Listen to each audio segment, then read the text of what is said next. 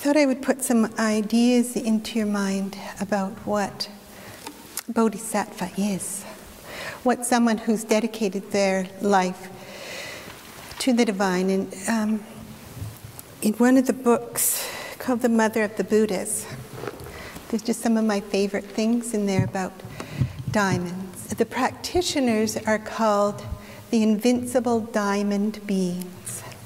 And it's because they have great love for the mother. And the mother is wisdom, praja paramita.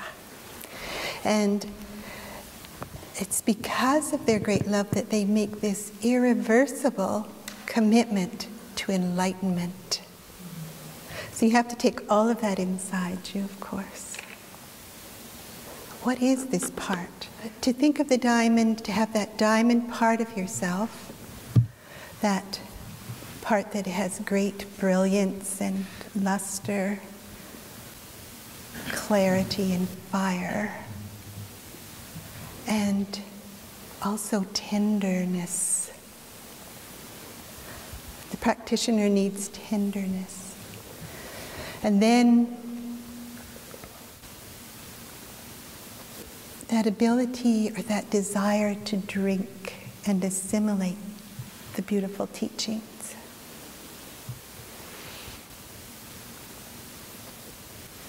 So these beings are filled with spiritual delight, boundless energy, confident serenity, and they're planting the selfless seeds of kindness. They fully and joyfully immerse themselves in the perfection of wisdom, fearlessly questioning, devotedly contemplating. And their intention is to care for, guide, elevate countless beings towards total awareness, tenderly helping, sustaining them in every possible way to the amazing depths of unthinkability.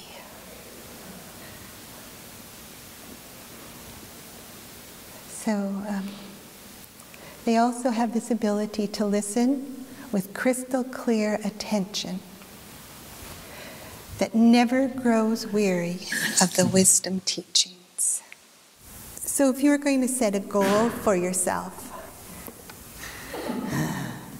do any of those things appeal to you? Any of those characteristics? And to understand that that is available in everyone. That diamondness, that indestructible part. And when you've seen it in someone, like I saw it in Swami Radha, like just that ability to shine and to be clear and to be tender, to be firm and to be determined.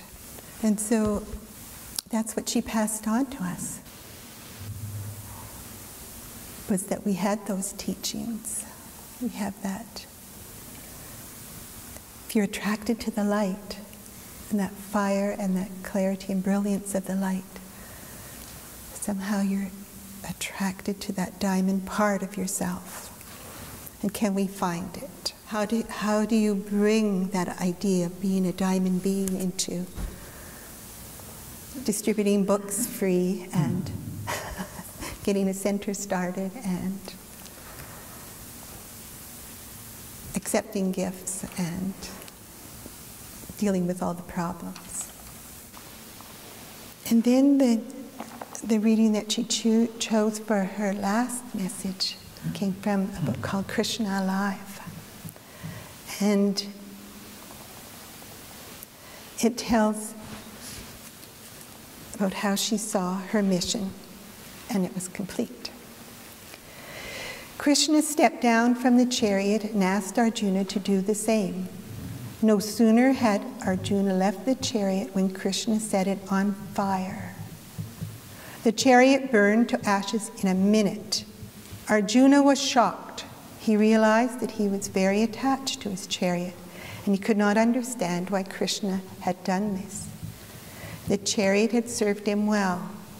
He had used it to fight all his dreaded enemies.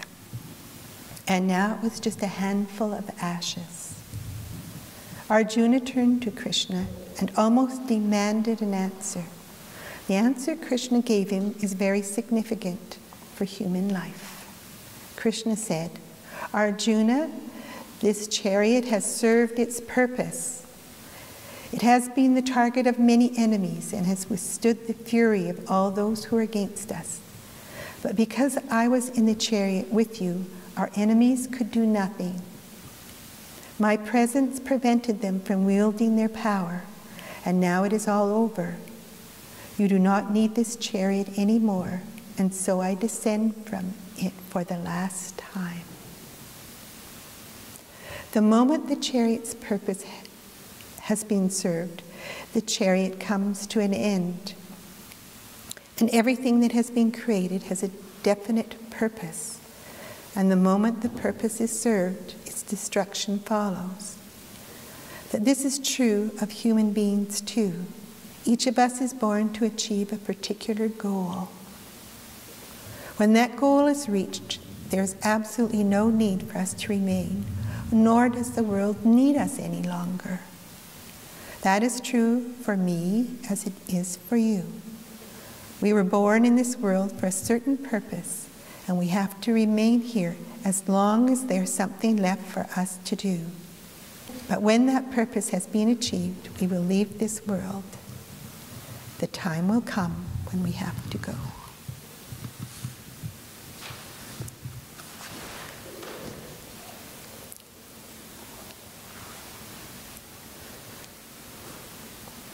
So how do we find what our goal is?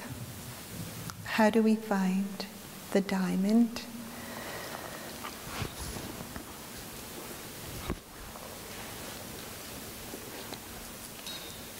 How do we find out what extraordinary people we are and what we have to go forward towards? So what do you want to be liberated from? What needs polishing? So we want liberation from the things that hold us back. Think of your goal. Think in terms of what holds you back, in terms of your concerns or your issues or your doubts, your attachments. Find out where the diamond is. So we'll chant for Swami Radha and her teachings in gratitude for what we've been given so generously.